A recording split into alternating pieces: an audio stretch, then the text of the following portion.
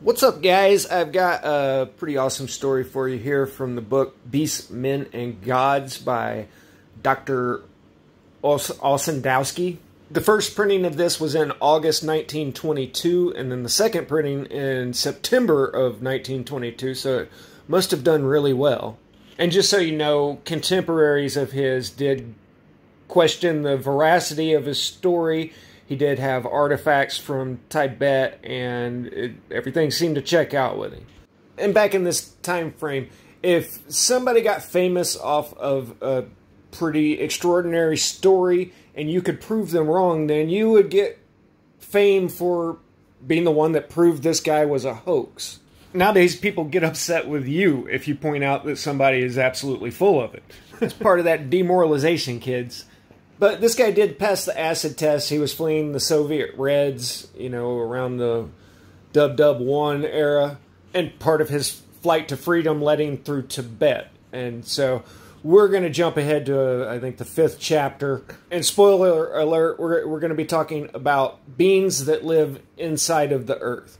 And I want to point out that there's hollow earth theory, and then there's inner earth theory, and as far as I'm concerned, you're talking about two totally different things.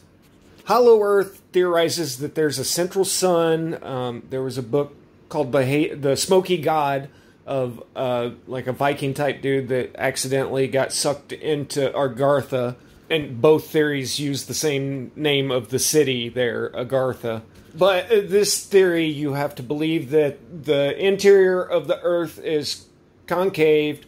And, you know, between us and them, there's, what, a couple hundred miles of material, and then it's all hollow from there with a central sun. There's supposed to be 2 openings at the poles, and I don't know. That could be the case, but that is hollow earth theory. Now let's talk about inner earth theory, where we're not talking about the shape of anything. We're just saying that there are beings that live inside of the earth. These could be natural caves, they could be man-made, being-made, whatever these things are. But we've got underground cities all around the world like Derinkuyu. And there are thousands and thousands of miles of natural caves. Also, what are the bigwigs doing right now, you know, to prepare for a worst-case scenario? They're digging underground bunkers, right? And have been for a long time. We had that whole Cold War scenario. And yeah, they spent a lot of money tunneling into mountains over some technology that I question very much. I've talked in depth on this channel about the disaster cycles. Well, what if a civilization from thousands of years ago did the exact same thing that we would do today if we thought that there was something going to smack us from the sky or something like that? Right now, we have the technology to be able to set up a geodome permaculture, self-sustaining underground environment.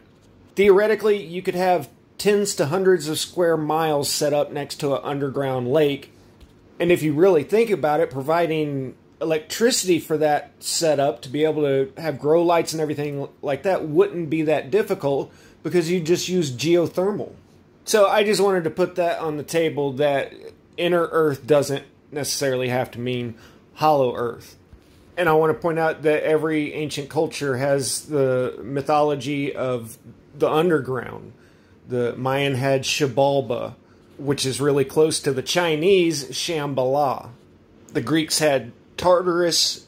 The Hopi Indians speak of the ant people that they went down and lived with to survive a catastrophe.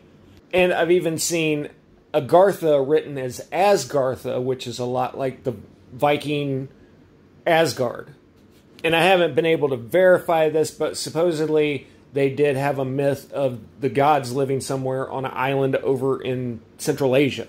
So there's a lot to this theory, and it even covers the Homo lizardus, which we will be getting into. Okay, so Ossendowski fled Russia, and we'll skip over to where it starts getting good. The mystery of mysteries, the king of the world. Stop, whispered my Mongol guide as we were one day crossing the plain near Saganluk. Stop. He slipped from his camel, which lay down without his bidding. The Mongol raised his hands in prayer before his face and began to repeat the sacred phrase, Om Mani Padme Hung. The other Mongols immediately stopped their camels and began to pray. What has happened, I thought. The Mongols prayed for some time, whispered among themselves, and after tightening up the packs on the camels, moved on. Did you see, asked the Mongol, how our camels moved their ears in fear? How the herd of horses on the plain stood fixed in attention, and how the herds of sheep and cattle lay crouched close to the ground? Did you notice that the birds did not fly? The marmots did not run, the dogs did not bark? The air trembled softly and bore from afar the music of a song which penetrated to the hearts of men, animals, and birds alike. Earth and sky ceased breathing. The wind did not blow, and the sun did not move. At such a moment, the wolf that is stealing up on the sheep arrests its stealthy crawl. The frightened herd of antelope suddenly checks its wild course. The knife of the shepherd cutting the sheep's throat falls from his hand. The rapacious ermine ceases to stalk the unsuspecting salga, because everybody knows what that is. All living beings in fear are involuntarily thrown into prayer and waiting for their fate. So it was just now. Thus it has always been, whenever the king of the world in his subterranean palace prays and searches out the destiny of all peoples on the earth. He talks about his journey, moving on, and then running into some other people. And he says, the old people on the shore of the river Amil related to me an ancient legend to the effect that a certain Mongolian tribe, in their escape from the demands of Genghis Khan, hid themselves in a subterranean country. Afterwards, a Soyot from near the lake of Nogankul showed me the smoking gate that serves as the entrance to the kingdom of Agarthai. Through this gate, a hunter formerly entered into the kingdom, and after his return began to relate what he had seen there. The lamas cut out his tongue. Lama is in the Dalai Lama, the priest, in order to prevent him from telling about the mystery of mysteries. When he arrived at old age, he came back to the entrance of this cave and disappeared into the subterranean kingdom, the memory of which had ornamented and lightened his nomad heart. I received more realistic information about this from Hutuktu in Narambanchi Kur. He told me the story of the semi-realistic arrival of the powerful king of the world from his subterranean kingdom, of his appearance, of his miracles, and of his prophecies. And only then did I begin to understand that in that legend, hypnosis or mass vision, whichever it may be, is hidden not only mystery, but a realistic and powerful force capable of influencing the course of political life in Asia. From that moment, I began making some investigations. The favorite Jilong Lama of the prince and the prince himself gave me an account of the subterranean kingdom. Everything in the world, said the Jilong, is constantly in a state of change and transition. Peoples, science, religions, laws, and customs. How many great empires and brilliant cultures have perished? And that alone which remains unchanged is evil, the tool of bad spirits. More than 60,000 years ago, a holy man disappeared with a whole tribe of people under the ground and never appeared on the surface of the earth again. Many people, however, have since visited this kingdom, and he names 5 people specifically here. I can't pronounce them. No one knows where this place is. One says Afghanistan, others India. All the people there are protected against evil, and crimes do not exist within its bournes. Science has there developed calmly, and nothing is threatened with destruction. The subterranean people which have reached the highest knowledge. Now it is a large kingdom. Millions of men with the king of the world as their ruler. He knows all the forces of the world and reads all the souls of humankind in the great book of their destiny.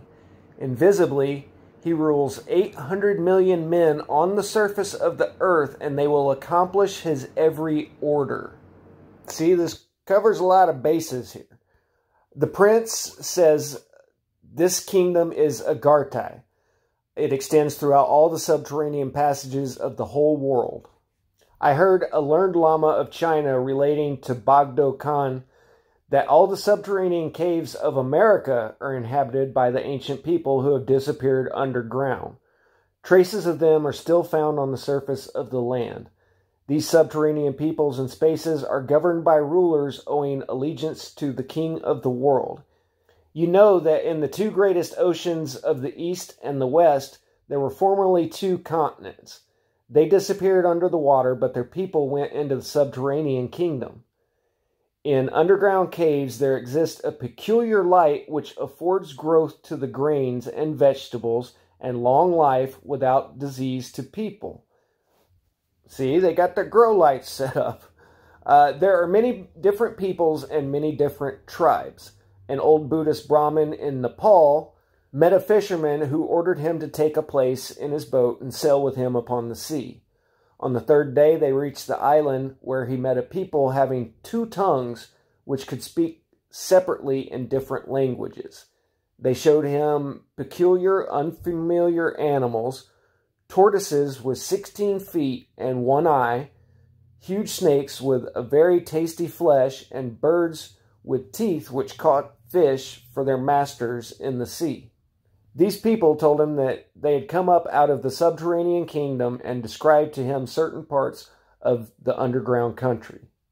Traveling on later, the Lama Turgut told him the capital of Agartha is surrounded with towns of high priests and scientists. It reminds one of Lhasa, where the palace of the Dalai Lama, the Potala, is the top of a mountain covered with monasteries and temples. The throne of the king of the world is surrounded by millions of incarnated gods. They are the holy Panditas. The palace itself is encircled by the palaces of the Goro, who possess all the visible and invisible forces of the earth, of inferno, of the sky, and who can do everything for life and death of man. If our mad humankind should begin a war against them, they would be able to explode the whole surface of our planet and transform it into deserts. And perhaps they have. Sodom and Gomorrah, anyone? They can dry up seas, transform lands into oceans, and scatter the mountains into the sands of the deserts. By his order, trees, grasses, and bushes can be made to grow. Old and feeble men can become young and stalwart, and the dead can be resurrected. In cars strange and unknown to us, they rush through the narrow cleavages inside our planet. Some Indian Brahmins and Tibetan Dalai Lamas, during their laborious struggles to the peaks of mountains which no other human feet have trod, have found their inscriptions carved on the rocks, footprints in the snow, and tracks of wheels. The blissful Sakyamuni found on the mountain top tablets of stone carrying words which he only understood in his old age, and afterwards penetrated into the kingdom of Agartha, from which he brought back crumbs of the sacred learning preserved in his memory. There, in palaces of wonderful crystal, live the invisible rulers of all pious people. The king of the world, or Brahitma, who can speak with God as I speak with you, and his two assistants, the Mahitma, knowing the purposes of the future events, and Mahinga, ruling the causes of those events. The holy Panditas studied the world and all its forces. Sometimes the most learned among them collect together and send envoys to that place where human eyes have never penetrated. This is described by the Tashi Lama living 850 years ago. The highest Panditas place their hands on their eyes and at the base of the brain of younger ones and force them into a deep sleep, wash their bodies in an infusion of grass and make them immune to pain and harder than stones. They wrap them in magic clothes, bind them, and then pray to the great God. The petrified youths lie with their eyes and ears open and alert. seeing, hearing, and remembering everything. Afterwards, a guru approaches and fastens a long, steady gaze upon them. Very slowly, the bodies lift themselves from the earth and disappear. The guru sits and stares with fixed eyes to the place where he has sent them. Invisible threads join them to his will. Some of them course among the stars, observe their events, their unknown peoples, their life, and their laws. They listen to their talk, read their books, understand their fortunes and woes, their holiness and sins, their piety and evil. Some are mingled with the flame and see that creature of fire, quick and ferocious, eternally fighting, melting and hammering metals in the depths of the planets, boiling the water for geysers and springs, melting the rocks and pushing out molten streams over the surface of the earth through the holes in the mountains. Others rush together with the ever-elusive, infinitesimally small, transparent creatures of the air and penetrate into the mysteries of their existence and into the purposes of their life. Others slip into the depths of the sea and observe the kingdom of the wise creatures of the water, who transport and spread genial warmth all over the earth, ruling the winds, waves, and storms. Now, that's actually dropping some pretty advanced knowledge for, I would think, for 1922, because the whole Earth's atmosphere and conditions are dependent on ocean conveyor belts. So that to me seems like some pretty advanced scientific knowledge right there.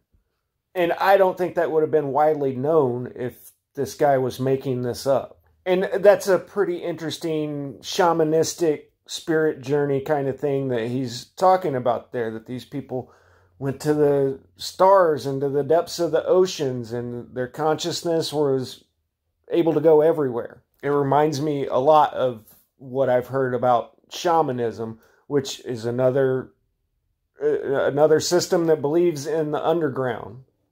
I remember hearing a story of a shaman riding his drum into the underworld. Anyway, I think that's a pretty good appetizer to the Inner Earth buffet.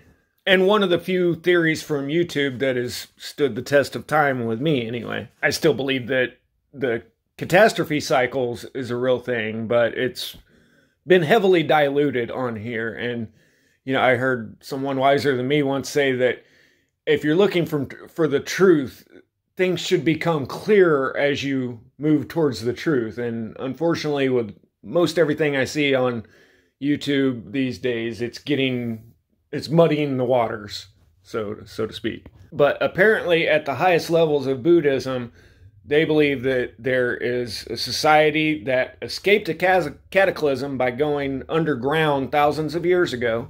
And even though they are scientifically and technologically advanced, that's not what they hang their hat on. Their spirituality is a major focus for them, and that's where we've lost our way in today's world. There's either science or there's spirituality, and it's two separate paths where they join the two.